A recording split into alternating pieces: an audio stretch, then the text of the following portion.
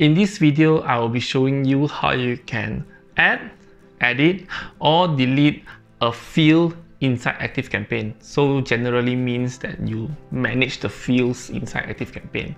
So fields are things that people fill up and then you appear inside your autoresponder in the contact session. So in this video, I'm going to show you how you can manage all that. Right?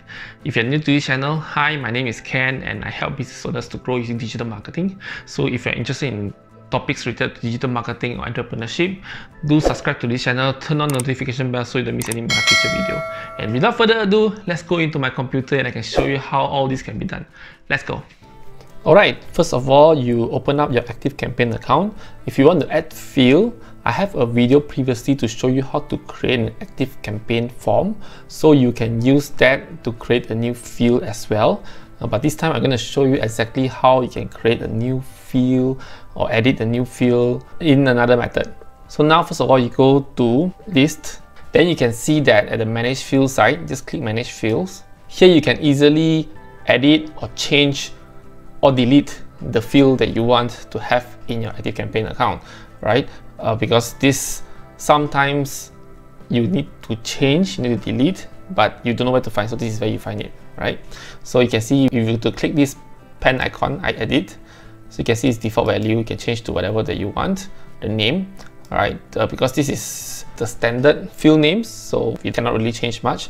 But in here, which I created a field, which is your industry, start time, date, so all these can be deleted. All you have to do is just click the delete button and it's gone, right? If you want to edit, just click on edit here.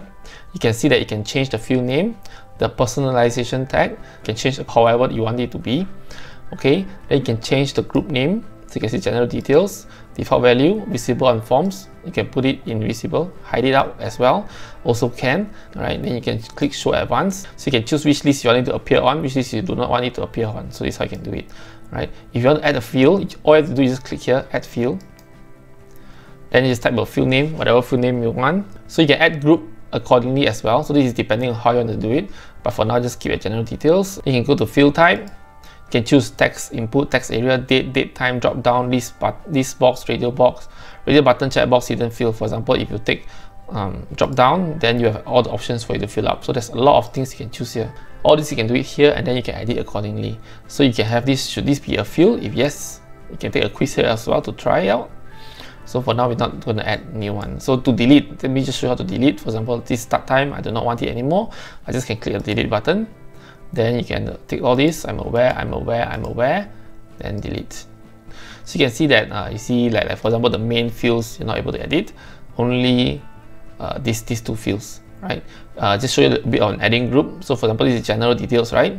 So you can add more group, texting group, create. And then you can see that there's no field group. All you have to do is just add the field. Then you choose whatever name you want to put inside. It's all fine. So for now, I don't need it. Yep, so this is just a brief walkthrough on how to manage your fields inside ActiveCampaign. So in here, you can see how you can add field, how you can edit the field, or how you can delete the field. So if you make a mistake, do not worry, just create a new one and then let it replace. Just test it out, because I know it could be daunting to test all these fields, but no worries, if it's wrong, delete, edit, everything can be managed through here.